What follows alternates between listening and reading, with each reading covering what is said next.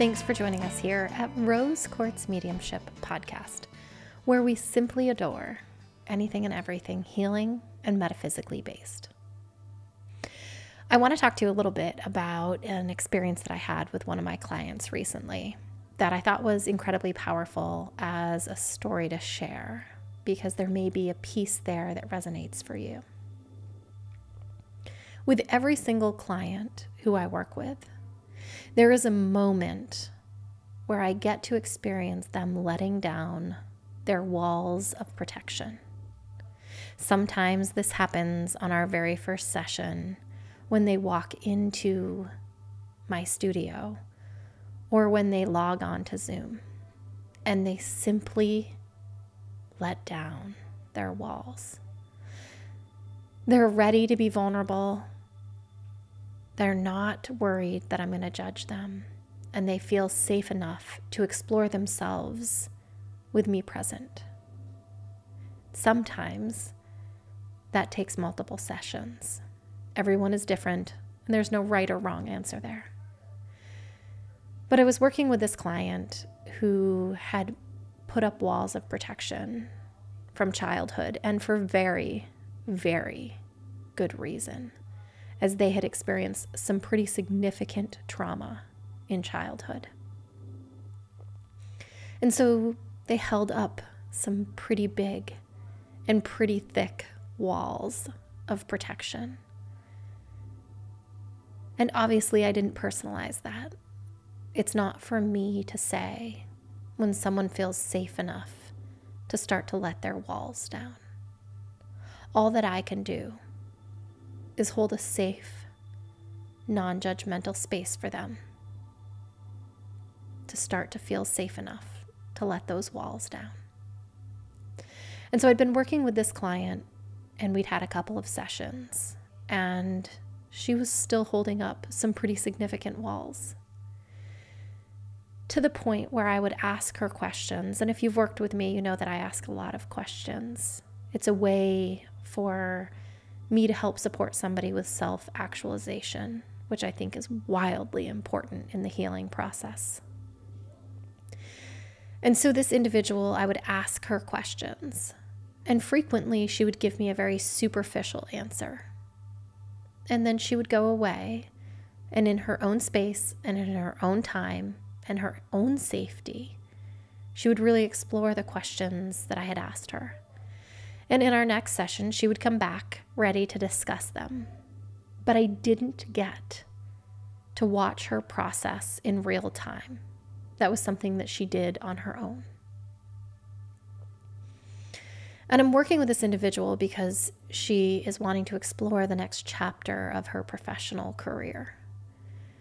She's had a couple different professional careers, and she feels another one coming and just doesn't know what it is yet.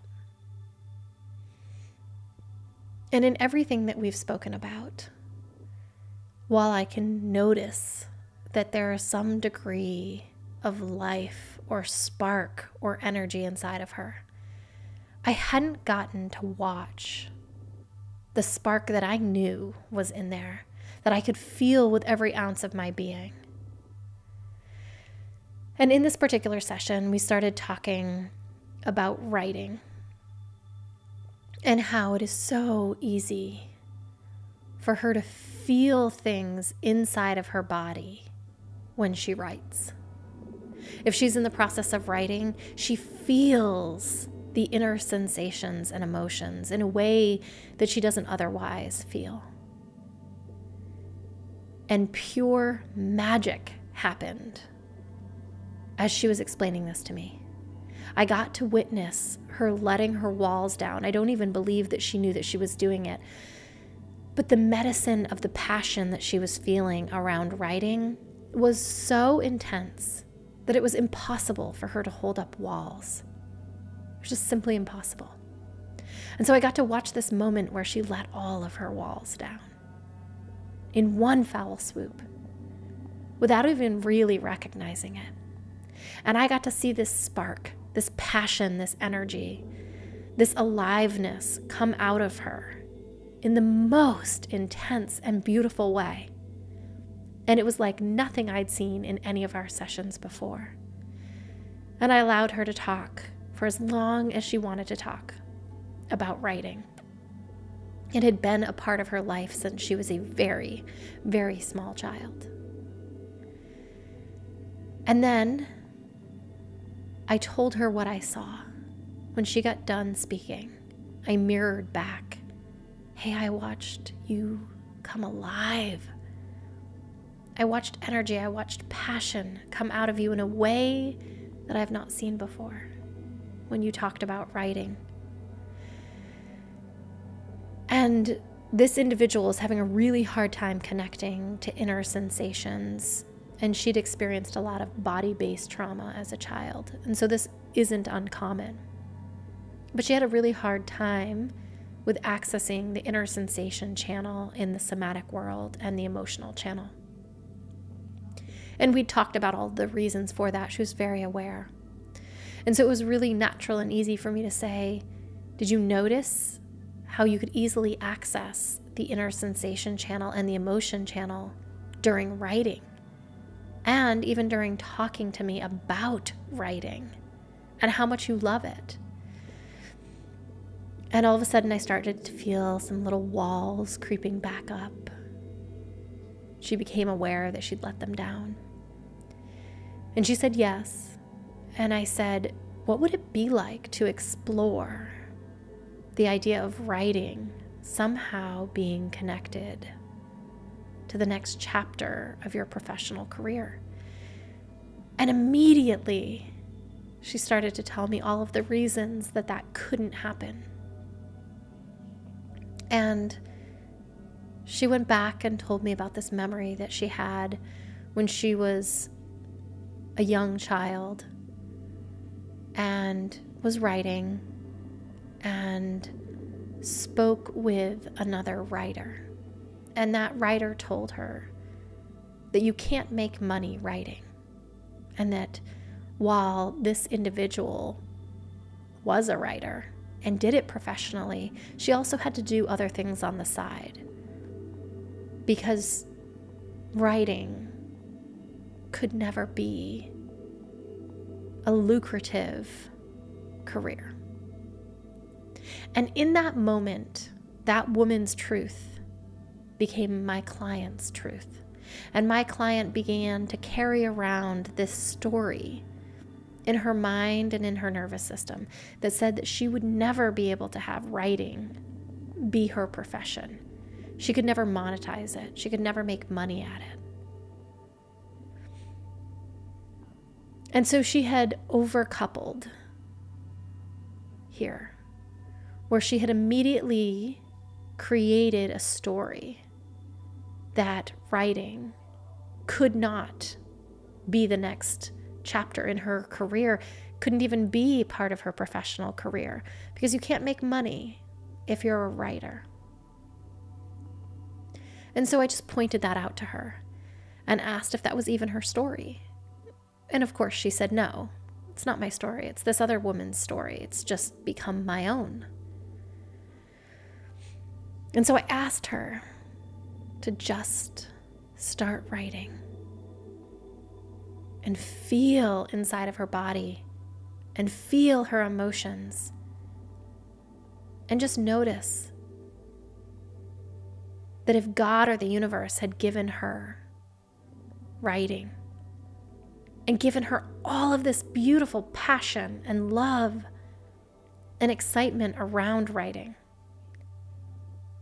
to really ask herself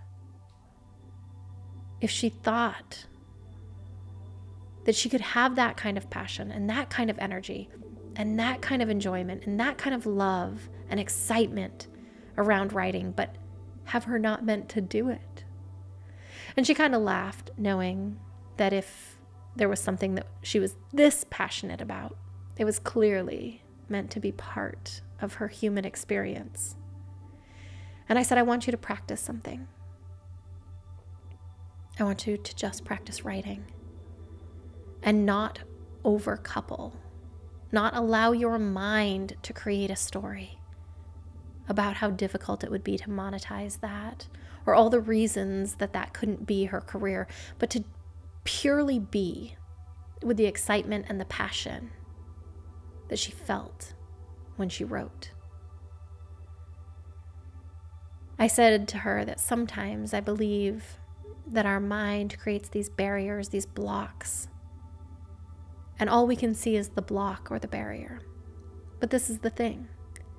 There's limitless possibilities in this human experience. And so if you can open your mind to the fact that there are other stories out there are other truths out there, that somewhere there's a truth that she could monetize writing, that she could do what she loved, that life gets to be that good. To just hold the possibility and to be with the passion of what she was feeling.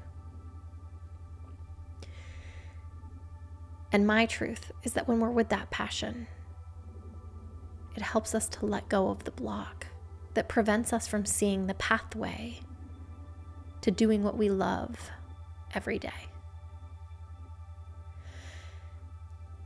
And I don't think she's alone in that story.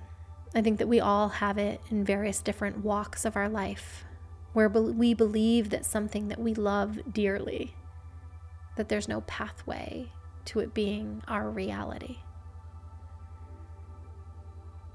And I believe that anything that lights you up, as much as writing lit up this client, that it has to be part of what you're meant to do here, part of your purpose here in your human experience. And I believe that if you're just with the passion and the excitement and the love, that through law of attraction, doorways will open. So I hope that you are seeing all the doorways from the things that you love and that you're passionate about into having them be a part of this human experience and the life that you get to live. I hope that you are having a beautiful morning, day, evening, or night, wherever it is that this podcast is finding you.